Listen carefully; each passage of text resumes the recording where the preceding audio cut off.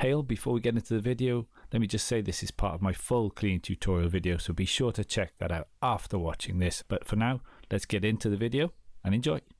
First one is the detergent drawer.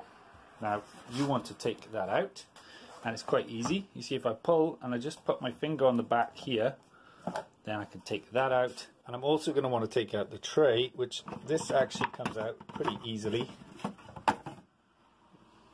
It just pops off like that, and so I can actually get in there, and you can probably see immediately I've got this scum. I've not been tracking my detergent use properly.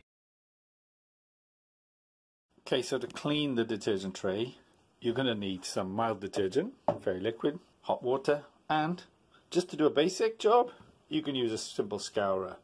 Take it up a level, throw in a brush, but if you want to do a pro job, you're going to need a pipe cleaner like this, because the only way to get into this crevice here, and mine with a pipe cleaner, mine did have mold and so on down there. You can see that is a tight fit even then, but it's a long way down. Okay, so you're going to need all of those if you want to do it properly, but you know, a scour is fine, brush as well, but that would be my tip for cleaning the detergent tray on your LG washer dryer. And you can see it's come out pretty nice. I got a lot of mold off as well. That's clean down there. I can just put that in the drying rack. Again, same with this piece here. I'll just leave that to dry.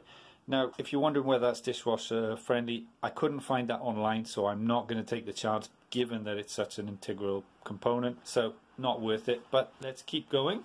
Next step I can do is actually to get in here, and you can see I got some residue there. I'm going to have to clean that out, so let's do that now. Okay, so I've just put a bit of warm water and some fairy liquid or detergent in there. I'm going to use the brush and the plastic scourer and see how I go to try and get in at this. Okay, there's just a bit of stubborn suds, so let's have a go. Dunk that in there, and wow, if you can see that, it's a bit dark. Just kind of move it, dislodge it a bit. Should come out. I can just take that out and then rinse it off, and I'm going to repeat that until it's gone. Okay, so just a quick update. I did end up finishing it off with a plastic scourer so I could get a bit more in there, and you can see all those caked suds and detergent is now gone. Brilliant. So on to the next step. So just to keep it authentic, I should probably leave this to drip dry, but I've actually just done it with a dishcloth, and so that looks pretty good to me. I've clipped that back in. Just notice that the end has the two tabs. That's the only real thing you need to pay attention to, and it clips in very easily. So that is clean. Compartment is clean, and I can just put that back in really simply and just press the tab down and slide it in. Oops, didn't quite. There you go. Slide it in.